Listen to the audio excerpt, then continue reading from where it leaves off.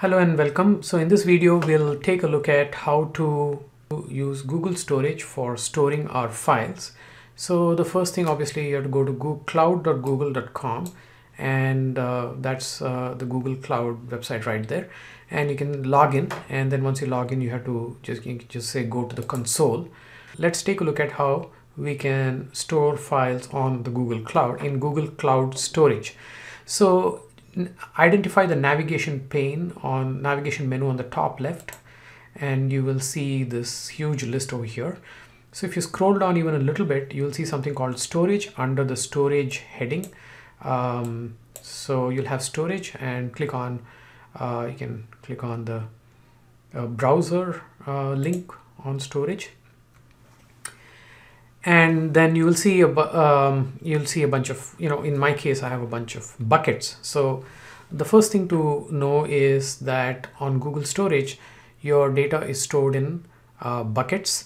A bucket is a unique place where you can store your files. Before you can create a file, you have to create a bucket. So a bucket is like a folder in your, let's say, your Windows or Mac.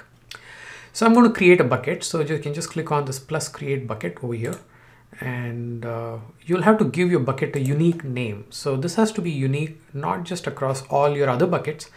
It has to be unique across all the buckets present on the Google Cloud platform across the entire world. So what I typically do is I give my initials rs dash my bucket, and then I give it some context like, April APR 2020, and then I put some number 123 or something like that, and then that kind of guarantees that your bucket is going to be unique. And so now, if all you're trying to do is just create a simple bucket, that's good enough. And then you can just scroll down a little bit further down, and you can click on this create button over here, and that will go ahead and choose all the default settings and create the bucket for you. Now that you've created your bucket, you can see an interface like this. So what you can do is you can drop files into this location here, or you can use the upload button to upload files.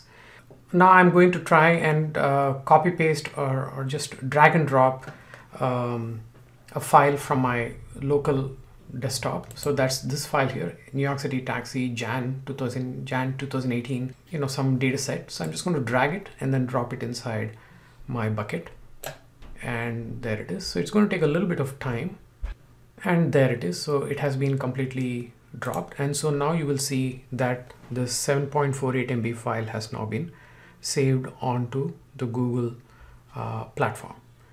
So of course, now you cannot view this directly. If you just click on it, it's not going to let you view it. You can have a URL, but you can download it and all. But to view it, you may have to use some other tool like maybe BigQuery. So we are going to see that in a subsequent video. But for now, we just have seen how we can upload a file to Google Storage for further processing. So that's it for now. I hope you enjoyed this. Thanks for watching.